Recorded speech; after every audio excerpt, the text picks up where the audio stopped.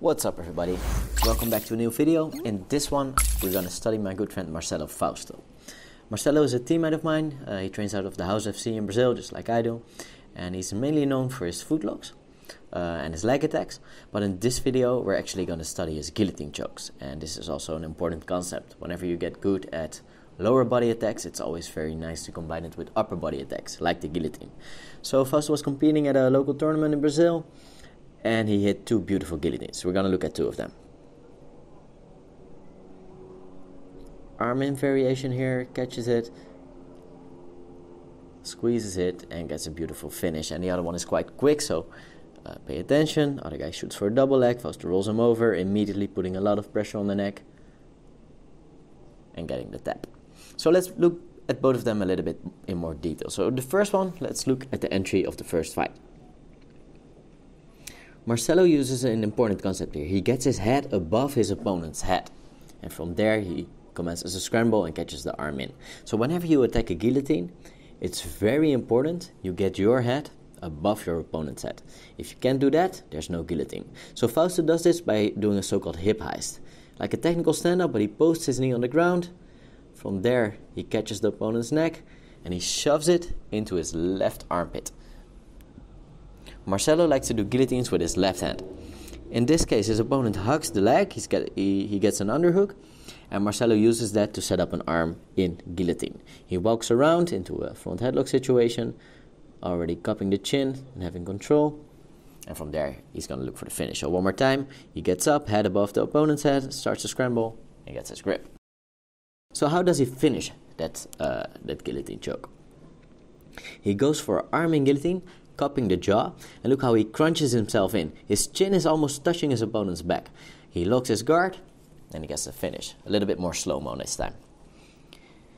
As you can see, he passes the guard, and he goes for the arm in guillotine. From here, he goes to a bottom knee on belly position, at least that's how I like to call it. His foot gets stuck. Look how his right leg is all the way over his opponent's hip, controlling him and blocking any rolling out. His opponent tries to posture out. Fausto is staying tight the whole time. He's curling himself up like a ball. At the same time, he's bending his opponent's neck, twisting the spine, giving his opponent a structurally very weak position. He stays tight, very important. If you don't stay tight, close to your opponent's back with your chin, he's going to pop out. From here, he closes his guard, avoiding any escape options, and he gets the tap. One more time in real speed.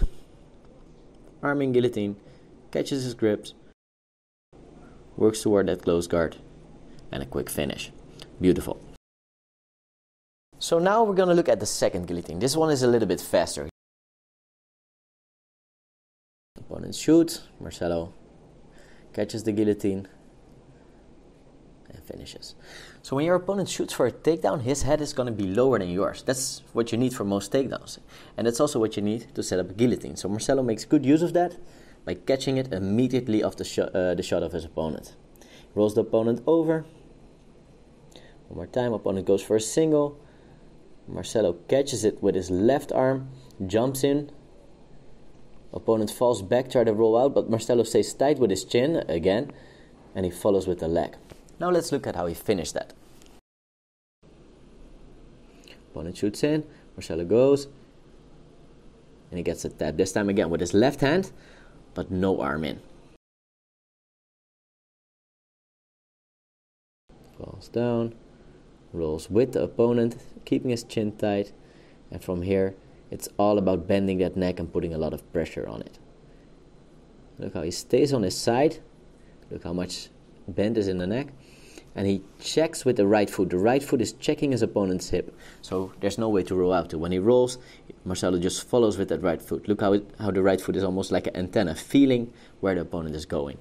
And before the opponent can put up any real defenses, he's already tapping, because this is something Marcelo does really well. He has a very, very hard squeeze. It's really hard to escape any submission holds with him. He can put a lot of power into his squeeze. Alright, so what can we learn from this? First of all, Marcelo has a very dangerous guillotine, and he has a very good squeeze on it. Second of all, whenever you attack a guillotine for the setup, it's important that you go with your head above theirs, or you get their head below yours. In the first case, Marcelo moved his head above his opponent, and in the second case, his opponent shot for a single leg, and Marcelo used that to get the guillotine choke. That's the setup. Now for finishing and control, the most important thing you can learn from this is how Marcelo uses his chin on the back of his opponent. That way the opponent can slip out his head, and Marcelo stays tight the whole time. So he's curling himself up, moving his chin to his opponent's back. Those are the main concepts and takeaways I got from this video. I also asked Marcelo what his main details are for having such a strong guillotine choke. And he gave me 2 answers. He said the first thing is always controlling the top of your opponent's head, putting pressure on it. And the second thing is having a strong grip around your opponent's chin.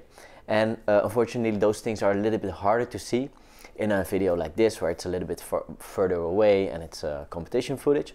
But I explained those details thoroughly in my instructional, and I'm going to put a link in the description below. Thanks a lot for Fausto for giving us such cool fights to study and for giving your insights on the guillotine as well. Make sure to follow him on Instagram. I'll leave a link in the description as well. If you like this video, please leave a like, leave a comment, subscribe to the channel, and I hope to see you guys very soon.